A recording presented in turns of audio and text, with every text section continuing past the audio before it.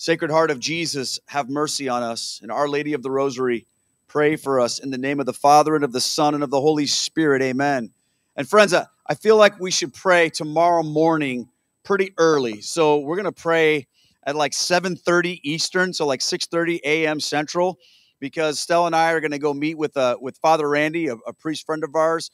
So we're going to be doing that. I think I'd rather pray before we go do that and then hit the road. So I know that's going to be early, especially for my West Coast peeps, because you guys it'll be like 4:30 in the morning. Just hit the replay, but that's going to be our game plan. So 7:30 a.m. Eastern, 6:30 a.m. Central, we'll pray the joyful mysteries.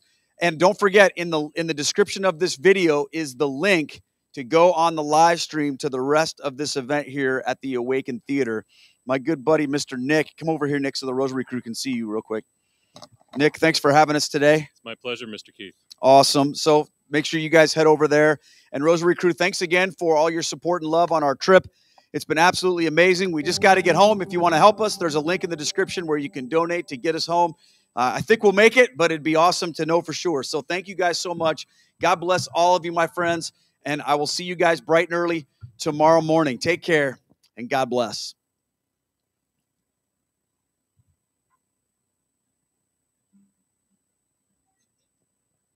All right, so we just cleared that. So those of you that don't know, real quick, let me just tell you what we were just doing, and then we're going to go into some worship tonight. So how many of you don't have a clue what the Rosary Crew is? You don't have to. Okay, so the Rosary Crew is our online prayer group that was started in March of 2020, March 18th of 2020, to be exact.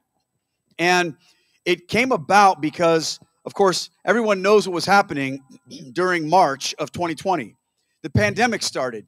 And on the 17th of March, I went onto my YouTube channel. I just did a live stream and just to check in on people and to see, hey, how's everybody doing? Like, the world's coming to an end, And someone on this channel suggested, Keith, can we pray the rosary live on your YouTube channel tomorrow? I had never led a rosary before that in my life. I'd only been a Catholic for just a couple of years, and I had never led the rosary before. And I was a little bit intimidated by it, to be honest with you. I didn't want to make a mistake and mess it up, but I thought to myself, well, these people are asking. We're in some difficult circumstances. We might as well do it.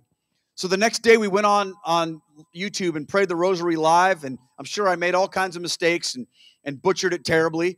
But the people were so gracious, and they were excited to pray. And someone said, can we do this again tomorrow? And I said, sure, why not? What else am I going to be doing? So the next day we prayed again, and they said, hey, can we just keep doing this? And I thought to myself, well, you know what? Okay, I'm going to step up here for the Lord Jesus and take one for the team, and I'm going to pray the rosary on the live stream until this pandemic is over. 2 weeks. You all remember that, right? And I was like, yep, okay, I'll do it, Lord. You can count on me for these 2 weeks. We got this. 2 weeks to slow the spread. Well, we just celebrated our 4-year anniversary last month. Every single day. And now the Rosary Crew, as we call it, is a worldwide prayer community. There's, 50, 60 people in this room right now. There's probably going to be about 5,000 or 6,000 people that pray with us all over the world. We're in over 80 countries, and people from all over the place join us to pray online, which has led us to doing the traveling that we do. I'll talk more about that later, but I wanted just to share that with you because you might have thought it was strange that we have this camera and I'm talking to it. They're gone now. They're probably joining us up here now. But that's led us here to be with you folks tonight. And I'm so thankful to Nick for graciously allowing us to come and spend an evening with you. We're going to be talking about revival tonight. We're going to be praising and worshiping God and letting the Holy Spirit just lead us. And if you want to pray the rosary with us, by the way, you can we have a special YouTube channel just for that. It's called Rosary Crew with Keith Nestor. We normally do that every day at 5 p.m. Central, so 6 p.m. Eastern, your time. The weekends, it's earlier in the day. But once it's prayed live, it's still there. So you can always jump on there and pray that with us. And we have an incredible community of people that are a part of that. So thank you guys for spending this time tonight with us. And with that, let's pray together, and then we're going to have some worship. In the name of the Father, and of the Son, and of the Holy Spirit, amen. Lord, we come into this place tonight thanking you, giving you glory, and rejoicing that you've called us together to be the body of Christ. You have given yourself to us. And we ask that the Holy Spirit would come and fill this room with your power. That whatever happens tonight would be the will of God. That it wouldn't be about us. It wouldn't be about something that we do just because we want to have something fun. But Lord, it would be completely devoted to you. So let your Spirit fall upon us as we offer our hearts and our voices and every part of us to you, Lord. You said the most important thing we could ever do is to love you with all of our heart, soul, mind, and strength. God, let that be true for us tonight. We give you thanks. We come before you, Lord, asking that your will be done in our lives. We pray these things in the name of the Father and of the Son and of the Holy Spirit. Amen.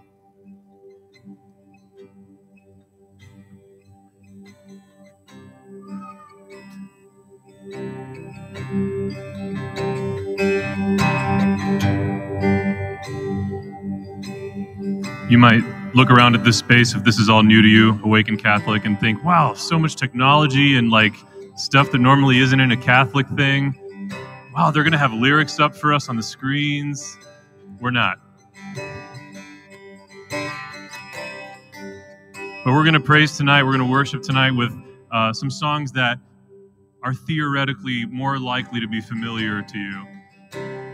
And if you're not familiar with them, that's okay. Just kind of hum along or make up some gibberish, because hopefully that your neighbor is worshiping so hardcore that no one can hear you anyway. If you do know the words and you're not singing along, God sees you. If I could get someone real strong to clamp this stronger than me, this is not staying. Thank you, Keith. It's also awkward because I'm holding a guitar. I'm actually super strong, just beautiful. Bless the Lord, oh my soul, oh my soul, worship his holy name. Sing like never before, oh my soul, I'll worship your holy name. All right, but what if it didn't feel like that? Let's all stand up. Bless the Lord, oh my soul, oh my soul, worship his holy name. Sing like never before, oh my soul, I'll worship your holy name. The sun comes up, it's a new day dawning. It's time to sing your song again. Whatever may pass and whatever lies before me, let me be singing when the evening comes.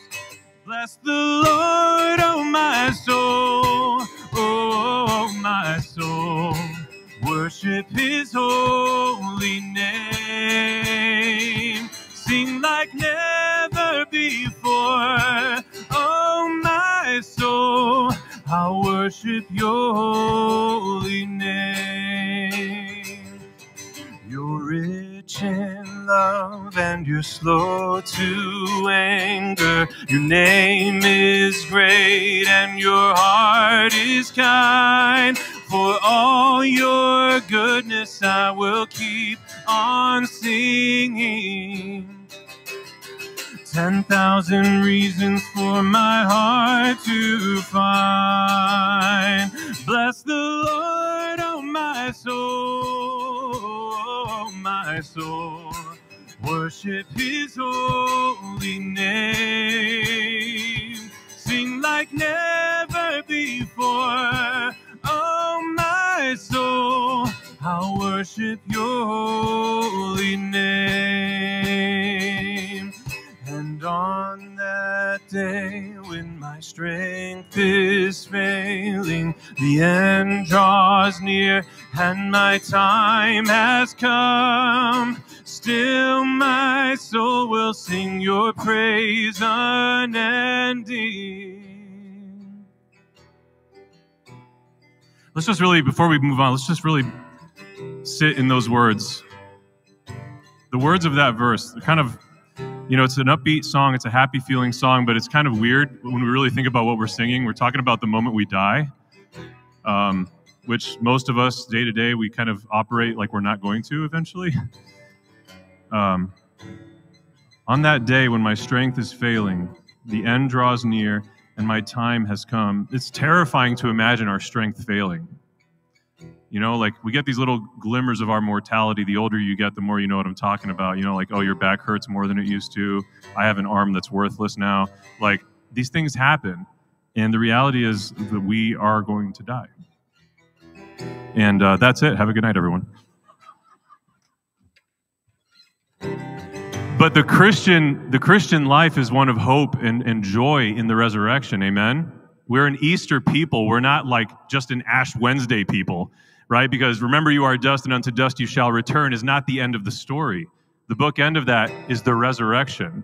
You will return to ash, and then you will rise on the last day, as our blessed Lord tells us in the Gospel of John, chapter 6. So I just want to invite you to, if you are familiar with these words, to sing these words again, really reflecting on what you're saying, really reflecting on what you're singing. And if you don't know the words, it's okay. Just like sit in it, hear it, listen to it, pray it. And on that day when my strength is failing, the end draws near and my time has come, still my soul will sing your praise unending. 10,000 years and then forevermore, forevermore. Bless the Lord, oh my soul, oh my soul. Worship his holy name. Sing like never before, oh my soul. I'll worship your holy name. I'll worship your holy name. Jesus, I'll worship your holy name.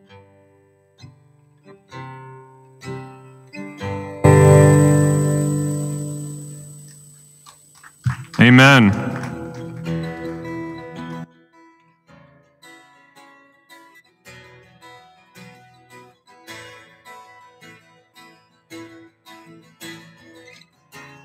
Before I spoke a word, you were singing over me. That's right, sing it out. You have been so, so good to me. Before I took a breath, you breathed your life in me. You have been so, so kind to me. Oh, the overwhelming, never-ending, reckless love of God. Oh, it chases me down, fights till I'm found, leaves the 99. I couldn't turn it, I don't deserve it, still you give yourself away. Oh, the overwhelming, never-ending, reckless love of God, yeah.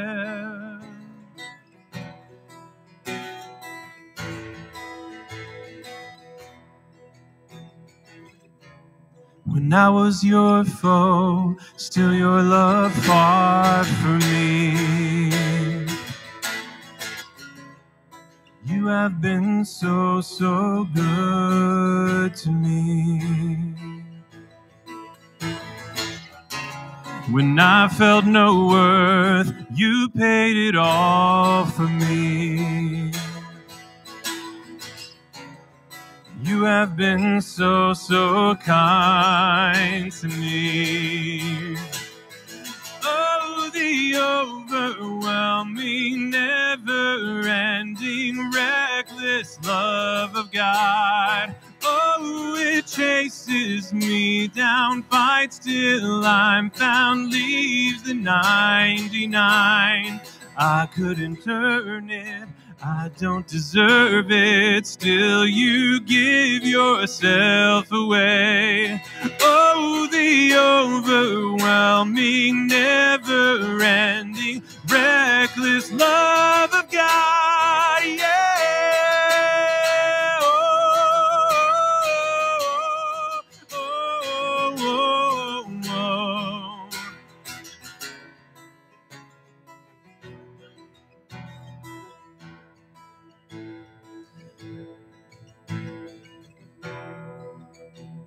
There's no shadow you won't light up.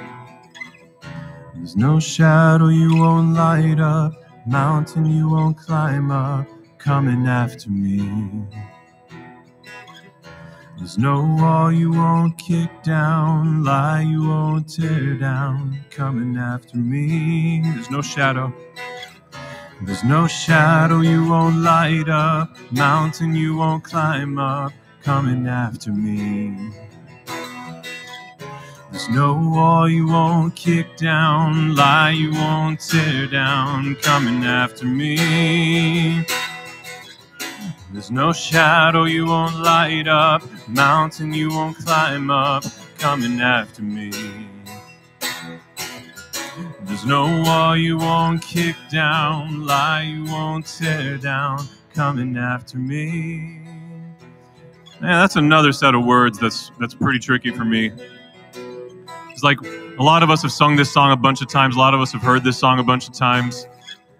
And maybe we're like, yeah, there's no shadow you won't light up. Yeah, there's no mountain you won't climb up. You know, ain't no mountain high, ain't no valley low. I don't know how to play on guitar. That'd be fun, though. But the point is that, like, we can say these things, and we kind of get desensitized to saying these things, and then it's like, yeah, obviously, except for that shadow, or obviously, except for that mountain, or that wall. That wall he won't kick down, because that's, like, stuck with me. That's just part of who I am. That's part of my identity. And we don't even realize we're doing that. Amen? Like, that's just, it's something we find ourselves doing. Like, oh, I'm this kind of Catholic. Or, oh, I'm this kind of Christian. Oh, I don't worship. Thank you, Nick, though. We just kind of, like, put ourselves into these gutters, these ruts.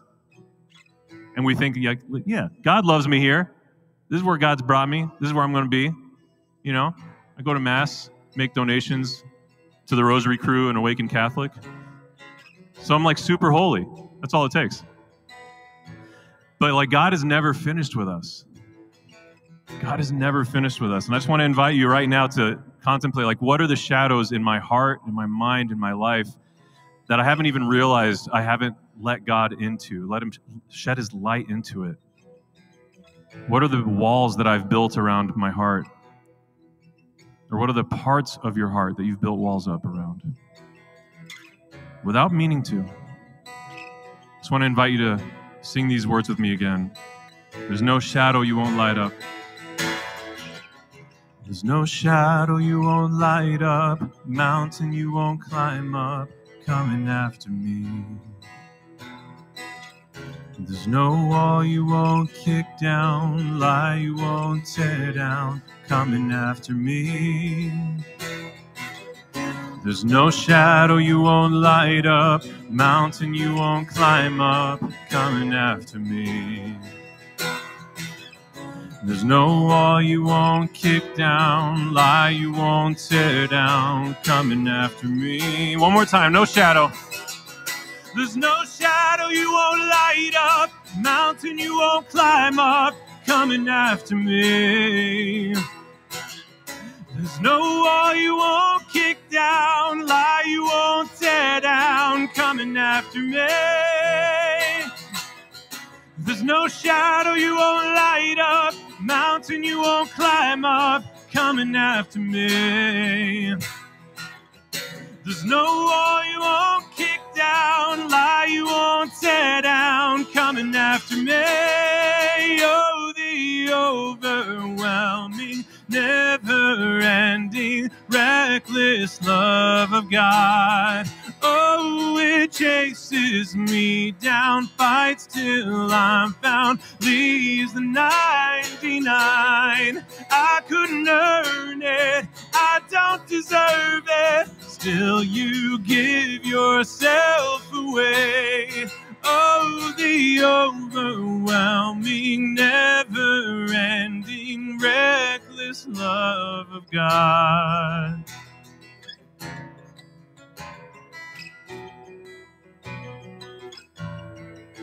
Thank you, Jesus. Thank you, Jesus. In the name of the Father, Son, and the Holy Spirit, amen. Go ahead and have a seat, everyone. Whew. Oh, man. Amen. I love me some worship. Especially, you guys know that song that's like, Lord, I lift your name on high. You know, I think it's very bothersome to me as an OCD person. Can I borrow that? It's very bothersome to me as an OCD person to like ever sing that song because nobody has their hands lifted high when they're singing that song. It's like, what are we doing here? What are we doing? Why? Change the name, or change the words to like, Lord, I stand in this pew and sing like everyone else without moving my arms at all. But to me, what's powerful is like when we can sing a song and it's not just about motions, you know, that's fun in high school and stuff, but like when I'm praying these words and I'm singing, I'm like making a sacrifice of these words. I'm making an offering of these words to Christ. You know, that I'm entrusting myself to him, right? Like I'm entrusting those shadowy parts of my heart. I'm entrusting the barriers that I've built around myself. I'm entrusting that to him. I'm making an offering to him of myself. And I seek when I'm doing that to do that more completely. And so the question should be asked, like, why though? Like, why are we doing that? What's the point? What does it mean to entrust yourself completely to God? What does it mean to give him those shadowy, dark parts of your heart? What do these words mean? And I'm really, really excited tonight to have as a guest here at Awaken Catholic my dear friend Keith Nestor, and to talk about this notion of revival. And I want to share with you what that's meant for me, very briefly, to then hear the really good stuff. For me, I was brought up at a Catholic school, in a Catholic family, but I had no idea what I had. I had no idea the gift that I had been given. And I don't want to say that that's my parents' fault. I don't want to say that that's my Catholic school teacher's fault. It's whoever's fault it was, and that's irrelevant. The point is I had no idea what I had, this gift. Yet, part of that gift was this incredibly immense and epic thing, right? So the Catholic Church proposes that when we receive the Holy Sacraments, that we're actually receiving grace, like these little tastes of divinity, this encounter with the divine. And like that's not something to scoff at when you consider what the ramifications of that are. But I just went about my childhood just, doing the little communion waddle along with everyone else, Oh, finally, now Mass is like about to be done. Dad, can we leave? No, we got to wait for the final blessing. Why? Because we're supposed to. And then like, it doesn't mean anything to me in those days, right? But this incredible thing is happening, Think of a king that disguises himself. Or maybe very practically, who here has seen the original, the only worthy Aladdin movie? The cartoon. Okay. Princess Jasmine. She disguises herself as a normal person. She goes into the town. She's hanging out. Nobody recognizes her, but this royalty is with them, right? The guards are even like about to arrest her and arrest Aladdin, and then she's like, wait, it's me. And they're like, whoa, my gosh, Princess Jasmine. And I think that that's what's happening with us. Like God comes down to us in disguise, right? In the Eucharist, in the sacraments, and we don't even realize what we're engaging with. And that was me. So all of these years, I'm receiving the sacraments, I'm receiving this profound gift, and I'm oblivious to it. But it was still in me, but it was like hidden in me.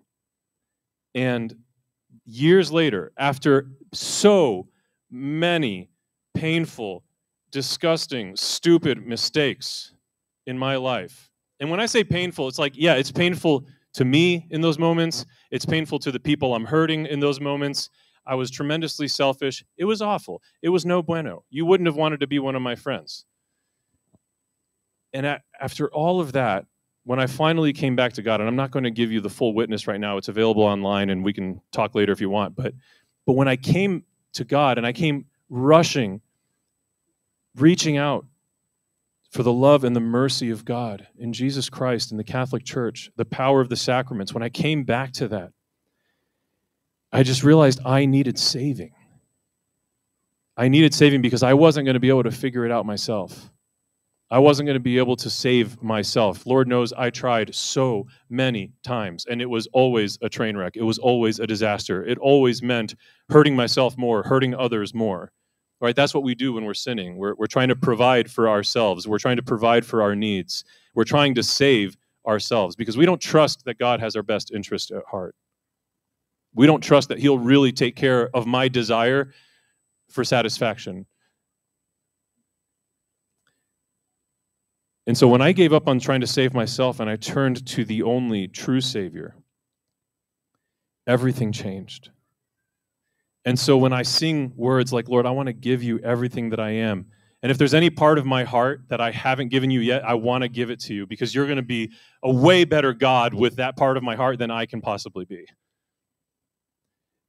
So when I'm singing these words, all of that history and all of that reality, I'm offering it back to God because even when we do come to faith, even when we do come to Christ, come to Holy Mother Church, it's still a progression. We're still slowly realizing the parts that we need to let go of, the parts that we need to bring to him. And I want to invite you, if you are hungry for a deepened revival, seek out, ask the Holy Spirit to reveal to you, seek out the parts of yourself that you are still clinging onto, that you don't even realize you are trying to be your own Savior. Amen? So before I pass it back to Keith, I'm going to sing you one more song. And this is not like communal. This is just me. If you know the song, don't sing it. Just enjoy it.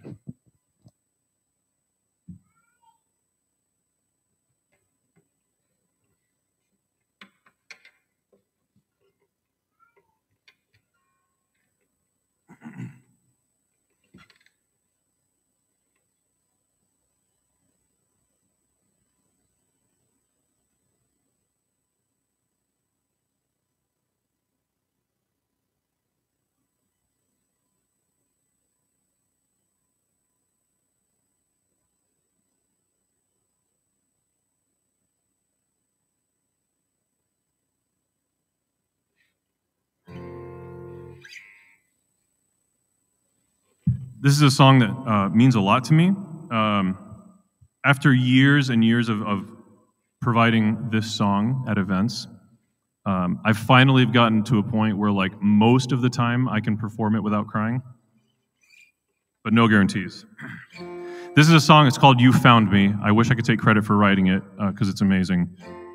But for the purposes of tonight, can we just pretend like I wrote this?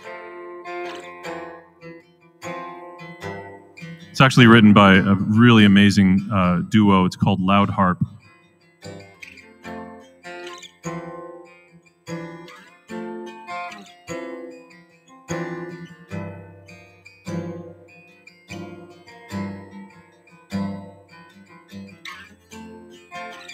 I have been wandering for years, looking for but not finding a safe place to lay my head.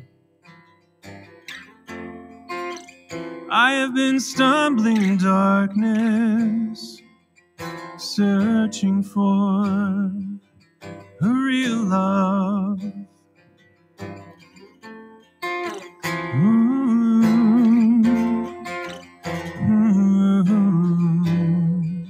You found me and you pulled me out. You found me and you pulled me out. You found me and you brought me home. You found me and you pulled me out. You found me and you pulled me out. You found me and you brought me home.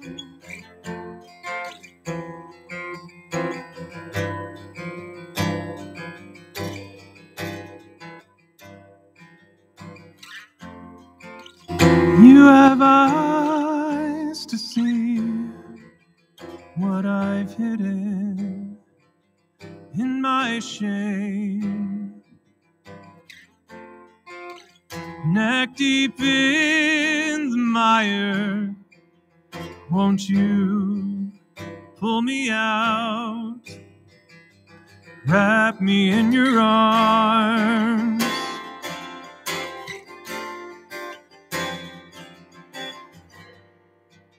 You found me and you pulled me out. You found me and you pulled me out. You found me and you brought me home. You found me and you pulled me out. You found me and you pulled me out. You found me and you brought me home.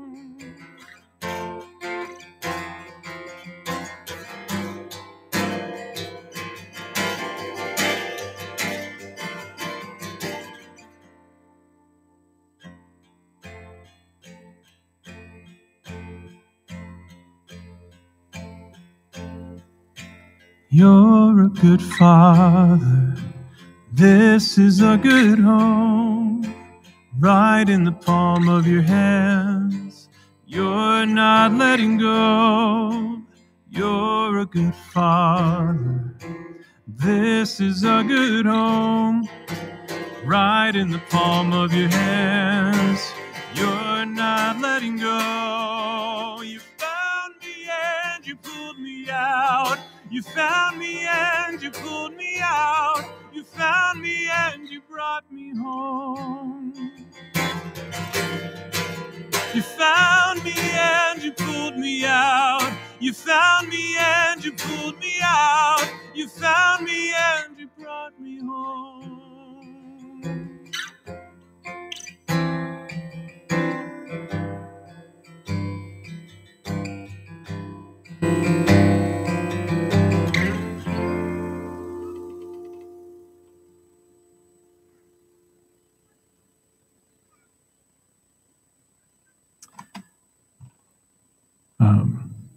Regardless of where you've been, regardless of the muck that you've found yourself in before or that you're in currently, it's like Peter walking on water and he falls because he takes his eyes off of God.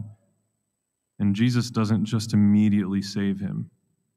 He reaches down, extends his arm, but he waits for Peter to see it and grab onto it. And all we have to do is reach back up, because no matter what muck we find ourselves in, we just have to reach up and let him pull us up. And with that, I want to invite up my brother, Keith Nestor.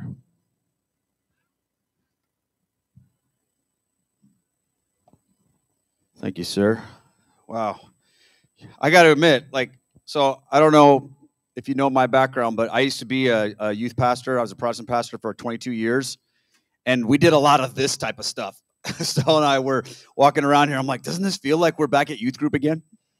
Doesn't this feel like, our past and things? And that first song that we sang tonight, 10,000 Reasons, that's one of my favorite praise and worship songs of all time. And I don't get to sing it that much anymore because I'm a Latin Mass going Catholic now. So I wonder what that would sound like in Latin. Can we do that, Nick? You have that? But I'm so thankful to be here. We talked tonight about, when Nick and I were kicking around this idea of coming here, around this idea of revival. Now, we all are probably familiar with this because we're in this thing called a Eucharistic revival right now. Have you heard that? Okay. What does it mean? Do we have any framework for what that means? I want to talk about that tonight because revival is one of those words that I think can mean different things to different people. And I want to explore what that looks like in the context of the Eucharist. But before we get that far, we have to acknowledge something very important when it comes to an understanding of revival. For a revival to take place, because we've kind of seen some different things. I don't know if you guys paid attention to what happened last year in the news when they had that revival down in Asbury, which is a college which is affiliated with the denomination I used to be a part of as a Methodist, okay? And I don't know if you saw what happened down there, but a bunch of students got together during chapel, and they just, after the chapel service was technically over, they just decided to stay and keep worshiping God. And after a couple hours, somebody sent an email out to the student body and just invited people to come. And then all these people started showing up to the chapel, and they just kept singing and worshiping God. And the next thing I knew, it was on the news, and people are traveling down there, and they announced, this is a revival. And people kind of reacted in different ways to that. Some people thought, this is it. We've studied these things in history. We've seen the Great Awakening. We've seen these different things, typically affiliated with like our Protestant brothers and sisters having these incredible revival movements. And I don't know yet as Catholics how we relate to that. And then it seemed like in an instant it was over, wasn't it? They just stopped talking about it. Everybody went home after a couple of weeks, and that was the end of it.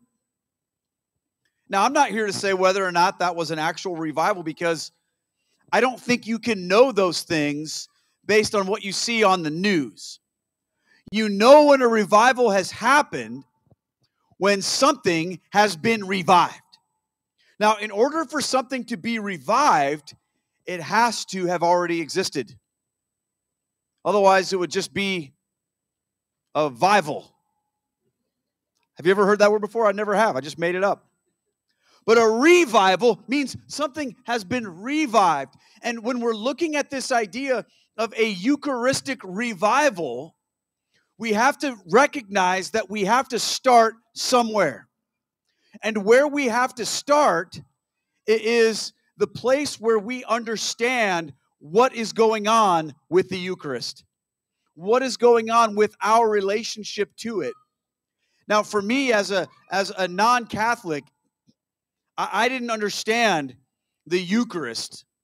And it wasn't until I had met someone who was a Catholic, and he started to challenge me as I was challenging him on why he was Catholic. He started challenging me on why I wasn't.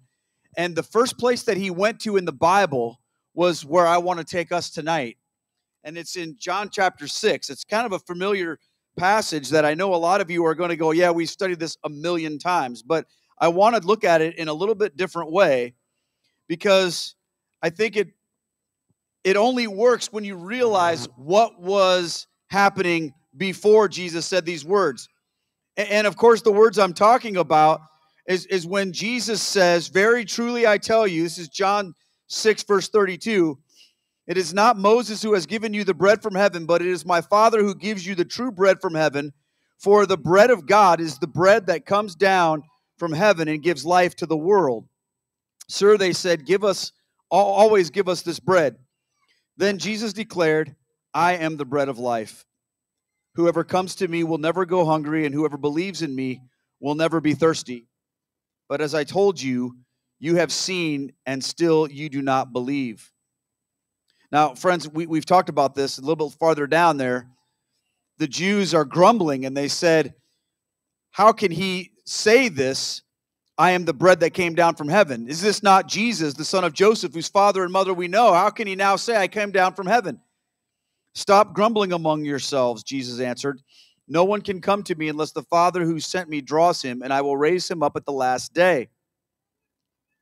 And then he says in verse 48, I am the bread of life. Your ancestors ate manna in the wilderness, yet they died. But here is the bread that comes down from heaven, which anyone may eat and not die. I am the living bread that came down from heaven. Whoever eats this bread will live forever. This bread is my flesh, which I give for the life of the world. Now, of course, you guys know there's more to it than that. And the idea being that our life doesn't come from ourselves. It comes from God, and it is found in the Eucharist. So a Eucharistic revival doesn't start with us deciding we're going to have a revival. We can't engineer that. We can't say, all right, the Eucharistic revival is going to start on this day at this time in this place. We can put ourselves in that position, but a revival is a move of God. It's something that God does that stirs up within us this passion that we have to have life. But where does it come from? Remember, all of these people that Jesus was talking to are there for one reason. Because he fed them. He fed them physically. This happens right after the feeding of the 5,000 men, which they had been with him. They'd seen his miracles. They'd listened to his teaching. They'd heard the things that he said. And then because they had been with him for so long, Jesus took compassion upon them and he fed them, not just spiritually, but then he fed them physically. In a miraculous way, he fed them. He took 5 loaves and 2 fishes, and he multiplied the loaves and the fishes, and thousands were fed. And this is where we have to begin our understanding of revival. Because we have to understand that God desires to feed our hearts and our physical bodies as well. He wants all of us, my friends. So as we come to him, we have to remember that we're there because of his grace. So I'm asking you, have you received that grace? Is there something within you that even can be revived? You see, you can't have a revival if you haven't first started with the true faith. But what does it mean to have a revival in the Eucharist? Why does the church give this to us? Where does this come from, and what is the point of all of it? I believe we'll see three things happen in a Eucharistic revival. And they're going to be things that happen both to us as individuals, and they're going to be things that happen to us corporately as a church. And the first one, I think, is this. When we recognize the true presence of Christ in the Eucharist, that belief is what needs to be revived first and foremost, isn't it? Because we've all seen the statistics. They're not good, are they? How many Catholics don't believe in the real presence of Jesus? It's like 70-some%. People come into Mass and not even understanding or believing in the reality of the Eucharist. And I'm here to tell you this. If the Eucharist isn't real, there's really no reason for us to be Catholic. There's really no reason.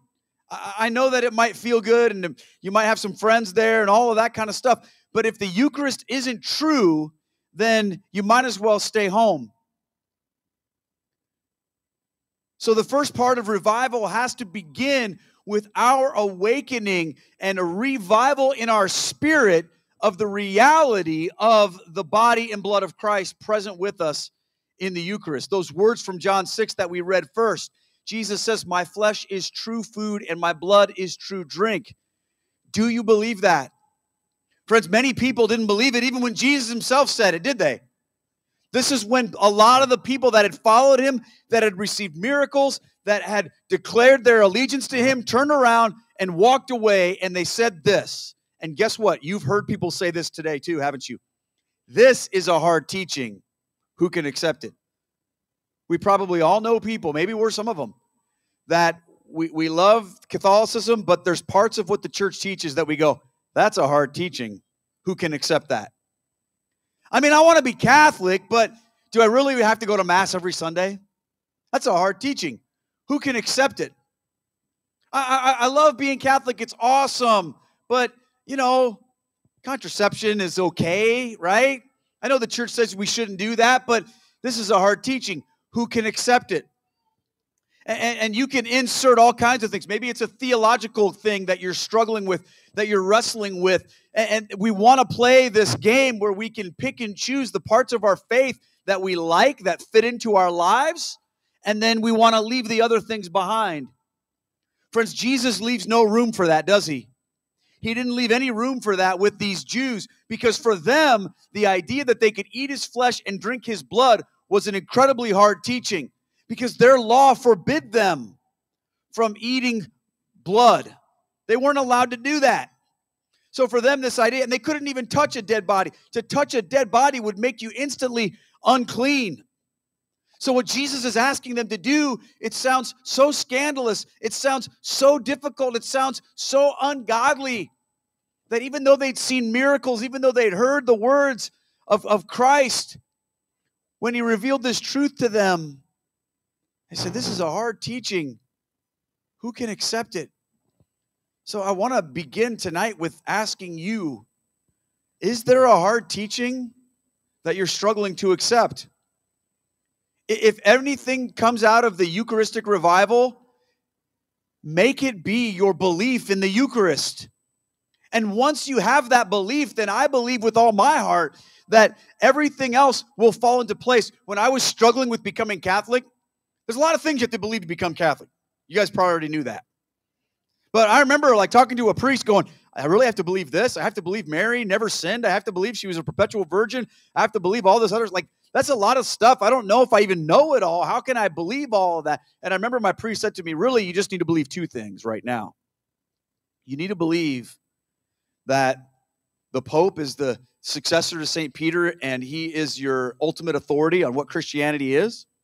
And you need to believe that Jesus Christ is truly present in the Eucharist.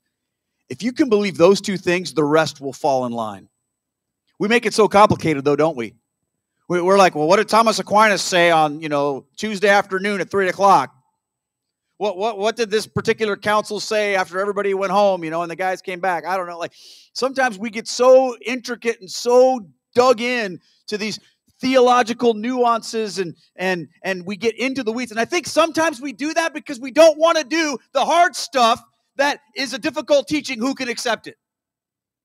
If I can somehow sort of convince myself that I've grasped all of these difficult theological concepts and understand the third secret of Fatima, then I don't really have to be nice to that guy who gets on my nerves.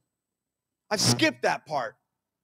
If I can go to Eucharistic adoration 5 hours a week and pray all the mysteries of the rosary and do all these things, then do I really need to sacrifice my finances and give to the needs of the church?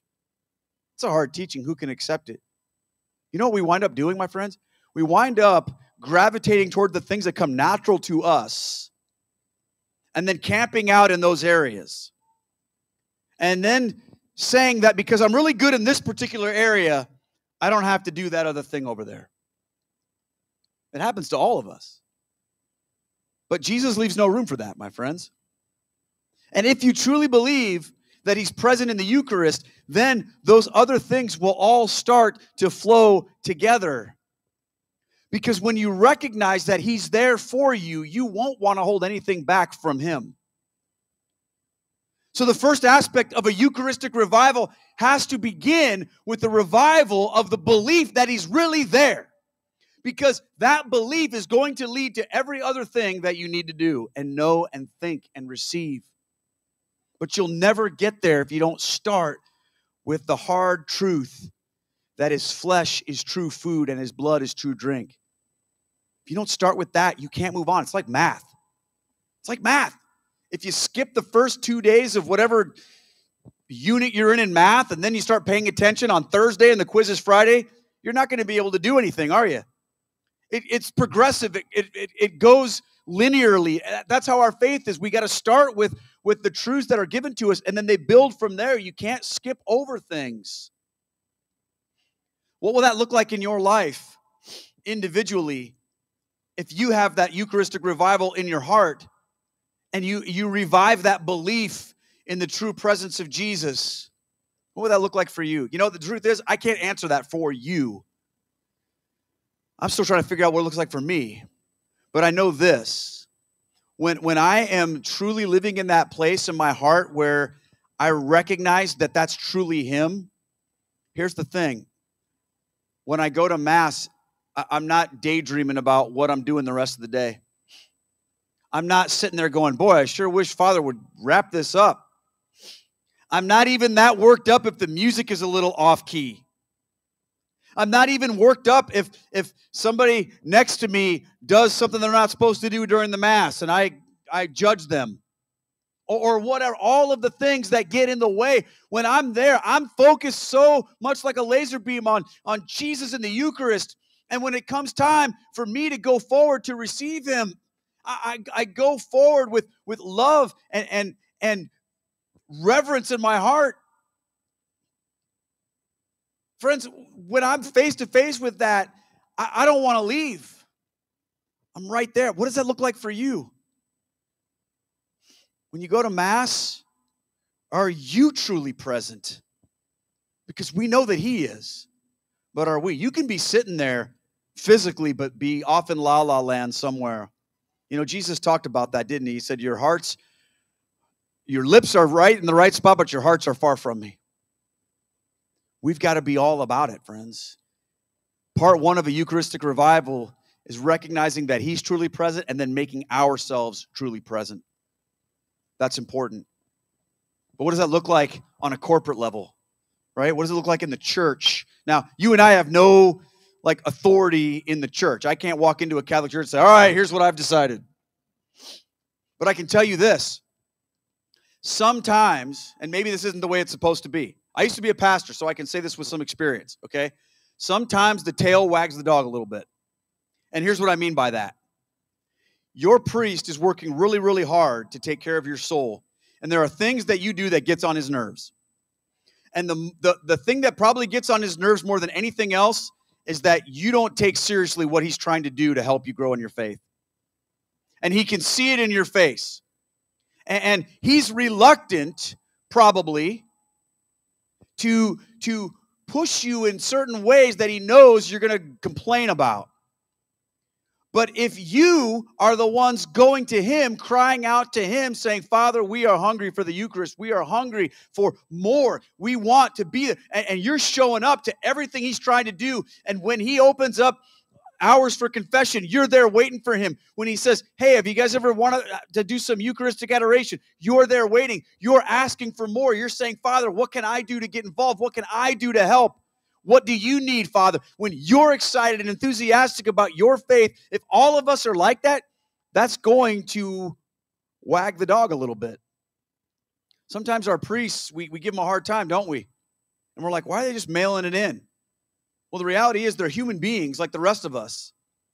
And I can tell you from experience, when I used to stand in front of teenagers every single week, it was really hard to do the whole, have energy and be engaging and all that stuff when they were sitting there with their thumbs up their nose.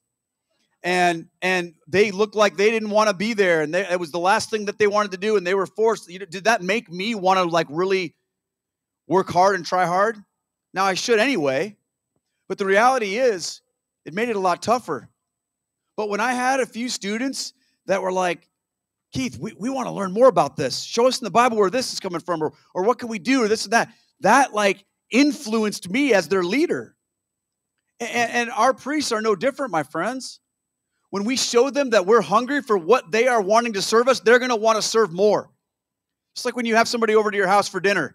If somebody came over to your house for dinner and you made them spaghetti and meatballs and they devoured every morsel and asked for seconds, right? That's exciting for you. And when they say, man, I would love to come back for more, you're excited when you know they're coming back to make more. But if when they showed up, you fed them and they were just kind of like, oh, I'm not really into that. Or I'll just take a little bit. Or, it's just not my thing. You know how that is. Friends, the Eucharistic revival begins in our hearts and it works through us. But it's also a blessing to our priests as well. So we're going to have that reverence, and we're going to recognize what it means for us to be truly present like he's truly present. Friends, additionally, when there's a Eucharistic revival, we are going to see fruit. In John chapter 15, this is so important. In John chapter 15, Jesus is talking about what it means that he abides in us and we abide in him. He uses that language in John 6 too. He says, if you eat my flesh and drink my blood, I will abide, you'll have life and I'll abide in you. And in John 15, he's using the imagery of a vine and a branch. And he says, whoever abides in me will bear fruit, fruit that will last. The fruit of a Eucharistic revival isn't a flash in the pan, my friends. It isn't something that happens for a few days or a couple of weeks and then everybody forgets about it and goes back to normal. If you think that that's what's supposed to happen with a Eucharistic revival, it's an event where everybody goes to and gets all excited for a little bit and then everybody goes back to their regular lives and things are just kind of the way they were, but we had a great experience. You haven't experienced a revival. You just did something fun. And it might have been fun, that's fine. But a revival isn't meant to die out. It's meant to set you on fire. And the Bible tells us that our God is a consuming fire. And when Christ comes to dwell in us and we receive that fruit that comes from that abiding with Christ and him in us, and there's no greater picture of that than receiving the Eucharist, my friends. That's how he comes to remain in us and we remain in him. He says, you will bear fruit. Fruit that will last. What does that look like to you? What is the fruit? What does it mean? It means lasting change. Lasting change. Think about that. Where do you need to change? Are you trying to do it yourself? Friends, I want to encourage you to don't try to feed yourself. Let the Lord feed you. And remember, when you abide in Him, He abides in you. What does that look like in your life? You know, I can't tell you that either. But I can tell you this, in my life, since I've been Catholic, I've seen a lot of change. I've seen things in my life completely change. I've seen things that I would never have thought were remotely interesting become the center of my life, like the rosary, for example. Even when I first became Catholic, that was the last thing I thought I would ever do. The rosary. Isn't that for just like old ladies, you know, sitting in church? And now I can't go a day without praying the rosary at least once. It's not just something that I fit into my life. It is my life, my friends. And I have no explanation for that. I love what we did here tonight, this contemporary worship. I used to be a worship leader. I used to be a worship director. I used to train worship leaders. That was a huge part of my ministry. Wrote worship songs, recorded music, all that kind of stuff. Like, this was my jam. I hated liturgical worship. Thought it was so boring and dry and dull and lifeless. I thought, where's the Holy Spirit in that? And don't get me wrong, I still love some contemporary worship like we had tonight. But when I go to the Mass and participate in the sacred liturgy and the readings and the prayers and the Roman Rite, all of that, and obviously the consecrated Eucharist, it fills my heart with a joy that I've never experienced before, a depth of worship. And I finally go, wow, I am part of God's one true church. And I'm worshiping with all the angels and saints. And we're all in unison. I'm not just in my own little world over here trying to conjure up some kind of feeling. I'm a part of something. And I can't even believe how much I love that. It blows me away. I've got a long way to go, my friends. A long way to go. But when you let Christ abide in you, lasting change will take place. So what is it going to mean for us to have a Eucharistic revival? I don't know ultimately. But here's the thing. It's going to be amazing.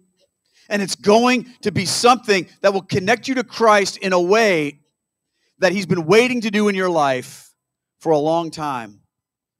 And it begins with reviving your belief in Him. With your belief in Him. See, in the Catholic faith, it's not just one of those things where it doesn't matter what you believe. It just matters that you're around. That doesn't. You can say, well, I don't know, you're Jesus this, my Jesus that. You guys do it your way, we do it our way. No, friends, that's not how truth is. There's one truth, there's one faith, there's one Lord, there's one baptism, and there's one body of Christ, my friends. And we're called to embrace that truth. So may our Eucharistic revival begin with the revival in our hearts and the revival of recognizing that He's truly present. And because we recognize that, we can be truly present too. Friends, let's stand together and let's pray. In the name of the Father and of the Son and of the Holy Spirit, amen. God, we are hungry for you. We've come tonight, Lord, and you have called us to worship you and to hear your words and to be revived in our belief of you. And Lord, I pray tonight that that would be the fruit of this night. That if there be any teaching that we consider too hard, that we can't accept, that we would repent of that right now. That we would turn and follow you, that we would lay everything on the line for the truth that you are the living bread which has come down from heaven. That whoever eats of this bread will live. Lord, we want to live. Make it so in our hearts. We pray these things in the name of the Father and the Son and the Holy Spirit. Amen.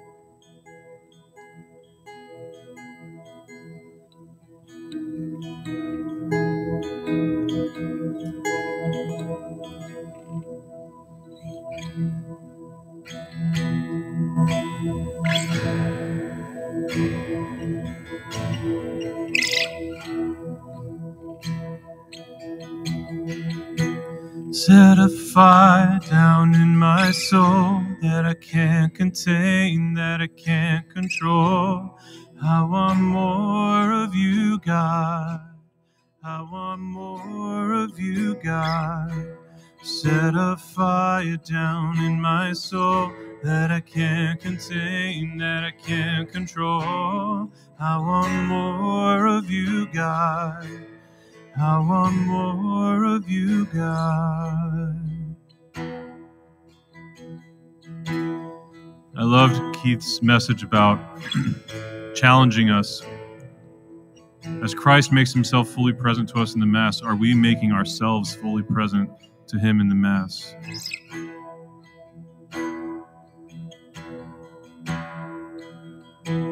Sing that again. Set a fire down in my soul that I can't contain, that I can't control. I want more of you, God. I want more of you, God. Set a fire down in my soul that I can't contain, that I can't control. I want more of you, God. I want more of you, God.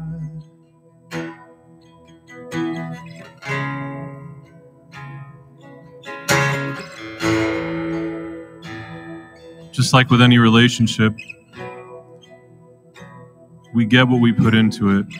So with God, he offers himself completely to us, but a lot of times it doesn't feel like it because we just simply aren't doing the same. The words here are, you won't relent until you have it all. My heart is yours. You won't relent until you have it all. My heart is yours. You won't relent until you have it all. My heart is yours. Sing that with me. You won't relent until you have it all. My heart is yours. You won't relent until you have it all. My heart is yours. Set a fire down in my soul that I can't contain, that I can't control. I want more of you, God.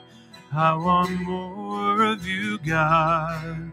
Set a fire down in my soul that I can't contain, that I can't control. I want more of you, God.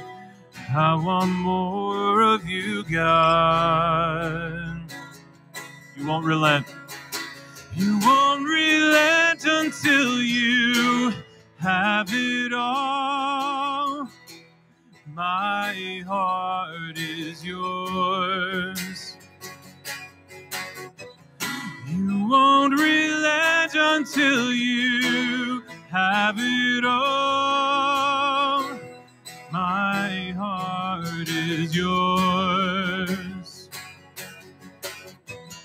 You won't relent until you have it all. My heart is yours. You won't relent until you have it all. My heart is yours. Lord, we don't want just a flash in the pan moment. We don't want just a feeling. We want everything that you are. We offer you everything that we are, Lord. Help us. Give us the grace. Give us the courage to offer you more than we thought we could of ourselves. Just everything. Help us not to hold anything back from you, Lord. That the change that we experience in our lives would be true and permanent, would be real. That we would die to ourselves to live in you. that we would fall more deeply in love with you in the Holy Eucharist, that our love and passion for you in response to your love and passion for us would be a sign to the world of your love, would be a sign to the world of the truth of who you are. Help us to be beautiful, powerful emissaries of your gospel, of your holy church. Mother Mary, we ask for your intercession. We ask you to be with us as we journey, be with us, usher us closer to your Son. We pray, Hail Mary, full of grace, the Lord is with thee. Blessed art thou amongst women, and blessed is the fruit of your womb, Jesus. Holy Mary, Mother of God, pray for us sinners, now and at the hour of our death. Amen. In the name of the Father, Son, and the Holy Spirit. Amen.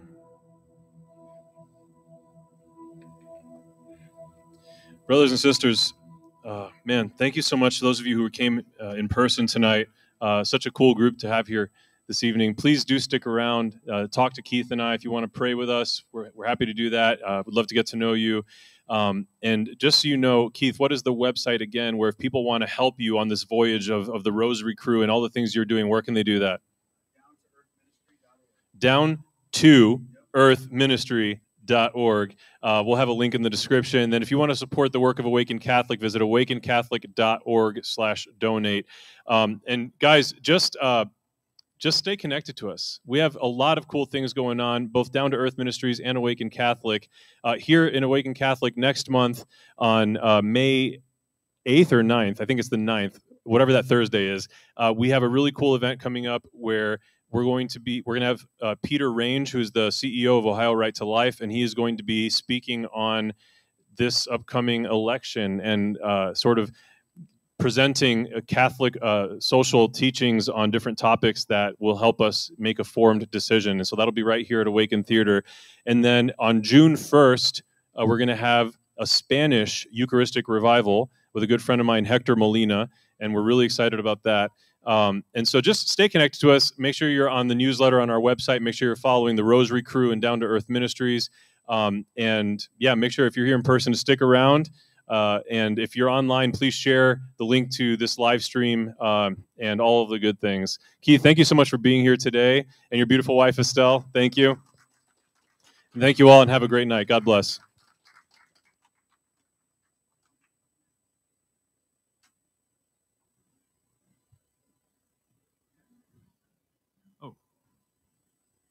I should have mentioned also, Keith has 2 awesome books that are available over at the bar. So not only by buying one of his books do you support the work he's doing, but you also get blessed by the contents of said books. And then my book on the Eucharist is also over there. Alina and I have some CDs over there that are just free will offering. We're trying to get rid of them. So if you just drop a handful of good wishes and promises for prayers, grab CDs, whatever you want to do. All right, God bless you guys.